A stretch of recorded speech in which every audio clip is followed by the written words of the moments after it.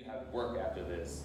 Well, it can be at work again as long as your supervisor doesn't, you know, have you doing a lot of stuff and then now you're not doing your job because you're doing this assignment. So just kind of exercise, good judgment with this, and if you can do it, but don't get fired, don't get kicked out of a restaurant, and just use that. Be mindful. Google or know where you're going. What if there's parking? What if there's, it's crazy. You can't really turn in. You can't make a left-hand turn or something like that.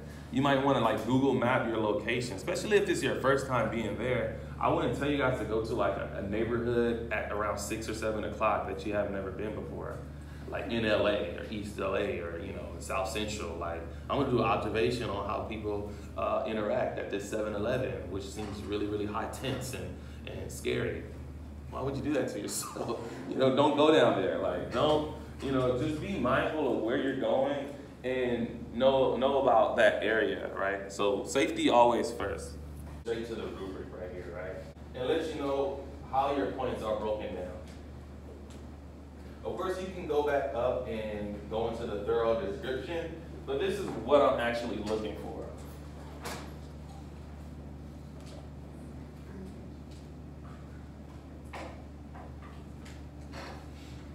All right, so first 3 points that you get is explaining where you're going. This is the introduction.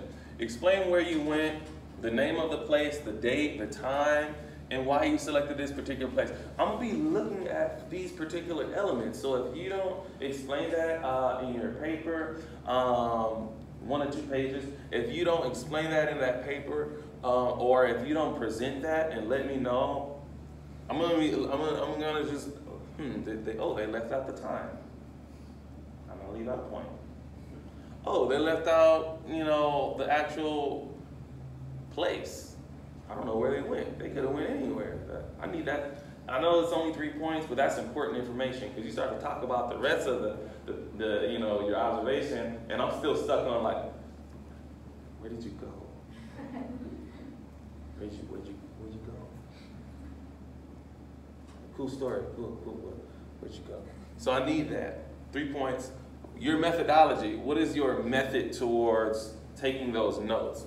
This portion is your detailed description on how you observe what you observe. What did you use to record your observation? How did you organize everything? Did you use a pen and a paper? Did you act like you were on your phone? There's those details on how did you disguise yourself as a researcher. Did you have on headphones in the gym and you were like, yeah, this is my song. Dun, dun, dun, dun, dun, dun, dun, dun, dun, dun. It's 50 Cent. Or did you what did you do? Did you have one headphone, one ear out so that you can kind of listen around? And I want to know those details. Your method. This is your method to receiving the data that you are acquiring, which is your observation. And that's worth 5 points, a whopping 5 points. It's very important that you show me next is your observation. So this is just going to be, I can scroll back up and give you those details because they're actually in the rubric that see the instructions. Discuss everything about your surroundings, right? I mean, where did you sit? Benches? Was it, if it's in a coffee place, I want to know if the seats were comfortable. I want to know if it hurt after a while. Ouch, now I know why they don't want us to stay in here. It hurts in here. I want to know the plants and murals, what did it smell like? What did it smell like in there? Did you you know what? It didn't smell too hot when I first got in there, but my nasal receptors got used to. What type of people did you observe? Were you looking at age, race, ethnicity, social class? Of course, we don't know how much money they made, but what visual cues led you to believe that this individual was a part of this social class, this middle class? Oh, he or she walked in and she had this big purse, so that led me to conclude that she was a part of a higher class. Her hair was like this, or these type of heels, red bottom, and she seems like she was very into branding and just, I was in Glendale, just kidding. Or the guy came in, he had like he had like a one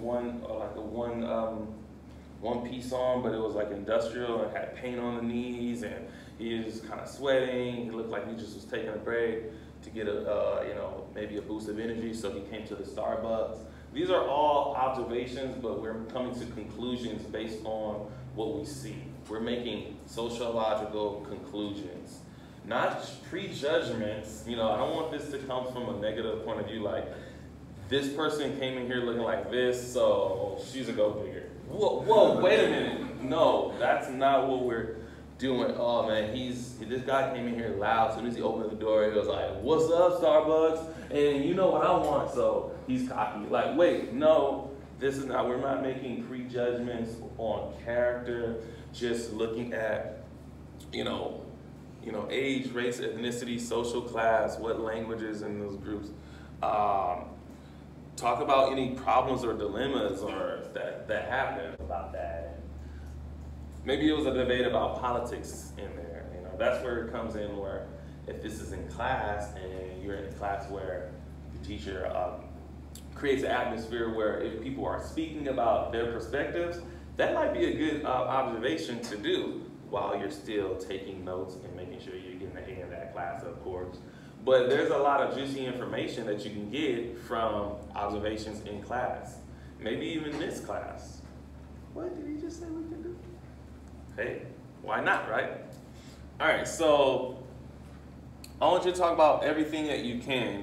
This is where you can get the most out of your paper because it's your observation. And you're trying to get to that 1 to 2 page mark. The more you stay and the more you see, the more material you have, right? Any questions on that, the observation part? So I'm going to scroll back down to the clear outline instructions for all of this.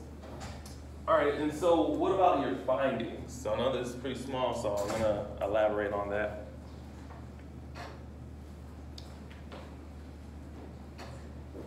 Basically, what did you find out?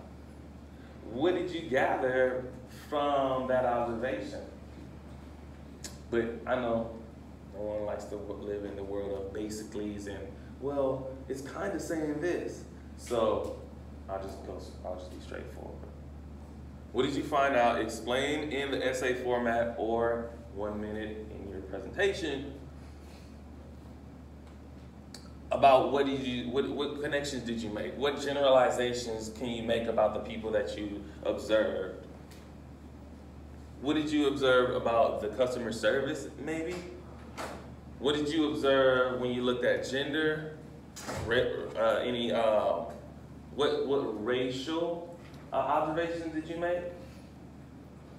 I know this is just one place you're observing, and we can't generalize the world, but you're making a generalization based on what you saw, not based on, well, these people at this Starbucks act like this, so that must mean they ought. No, we're not just taking a broad brush stroke on everybody from a certain race. We're talking about what generalizations can you make about the specific people that you saw, right, in that moment, because we weren't able to just go up and ask them the questions, right? So maybe it's the customer service, gender relationships, maybe it's relationships.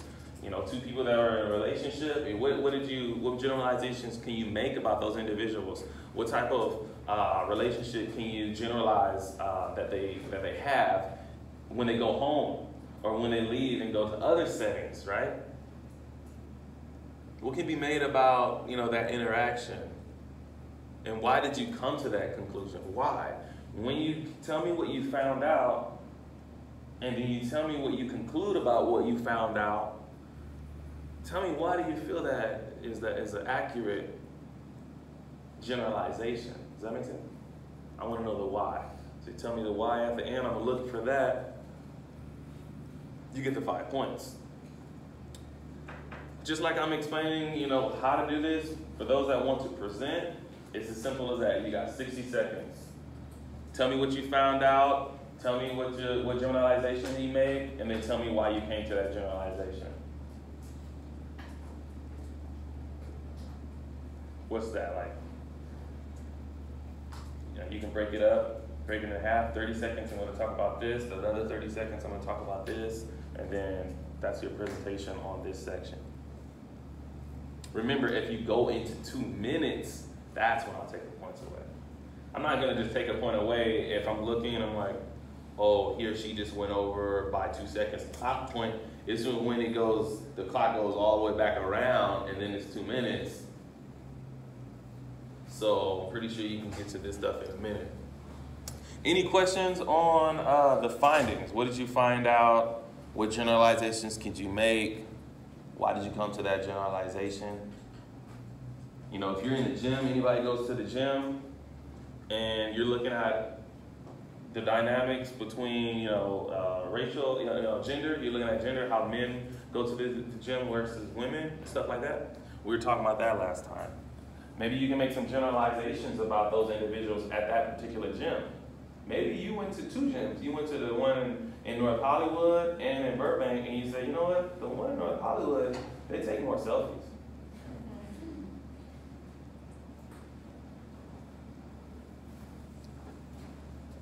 And then the evaluation of method, again, this is worth 5 points, and if you're presenting this, I just want to know, what would you, when it said methodology at the top, like how did you record? Did you use a pen, paper? Did you record people?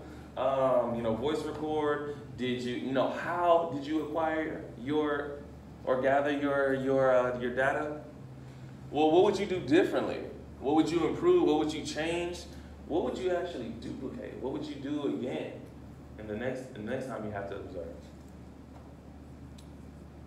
Discuss any ideas about any topics that you'll go into. How would you make this study evolve? Like, what specific things would you look at next time? What things came to mind about what you observed in those individuals? So this is evaluating how. So the findings was about what you saw and making generalizations. The evaluation of method is looking at how you observe. And maybe that method of getting that information, you want to try something different next time. Or maybe this was perfect and you just want to duplicate this. I need to know that. Does that make sense? So you got to tell me that. Your notes, to know that you went somewhere and you took those notes. They'll come out, you can do bullet points.